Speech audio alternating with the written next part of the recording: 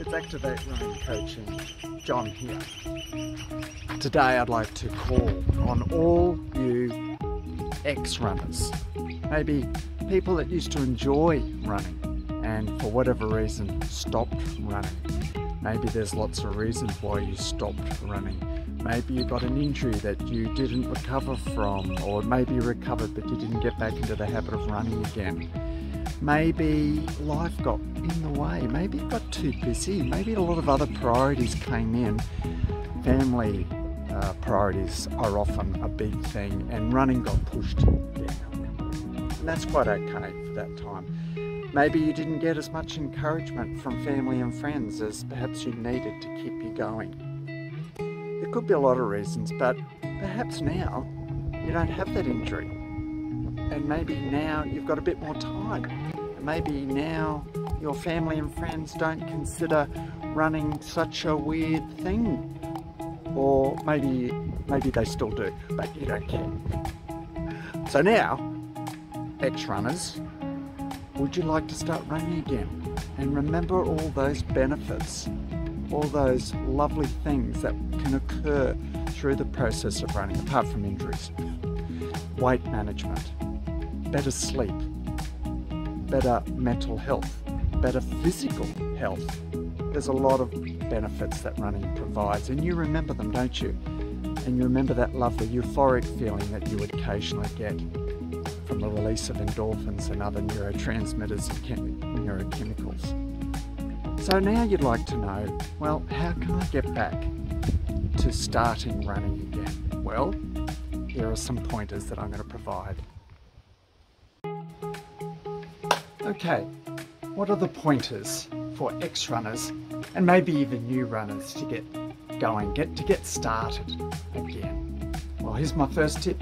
Get your run gear ready. You know, your tops, your bra, your shorts, your tights if cold, your hat, your shoes, your socks. Get them all ready. Go and purchase them if you haven't purchased them, and have them ready for you to start.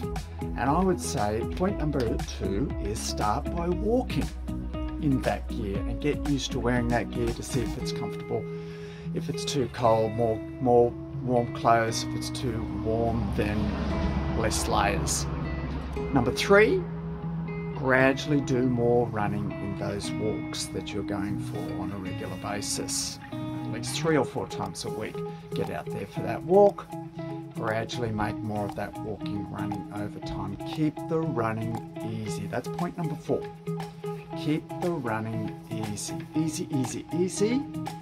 And not much quicker than your very fastest walk. And point 5, most important for ex-runners, please be kind to yourself. Remember that you won't start again where you left off those months ago, those years ago when you were running on a regular basis. Why don't you look at the experience of returning to running as though you're discovering it all over again, something new and exciting, and something that you're going to enjoy. Have a very positive mindset about what you're about to do.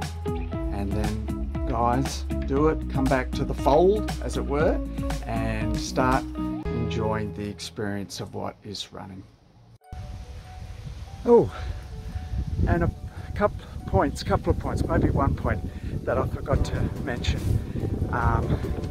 for ex-runners coming back to the fold is, if you thrive on the company of others, why don't you search out some like-minded, some people in similar situations that would like to start running again, start walking again, and then start introducing those run segments into your walking together.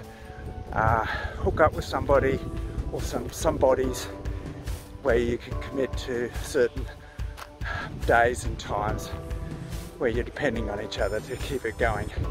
Or if you're an introvert like me, and I mean that in a positive way, we tend to be comfortable with our own company and are energized by that, do it on your own and you'll probably do just as well. See you guys.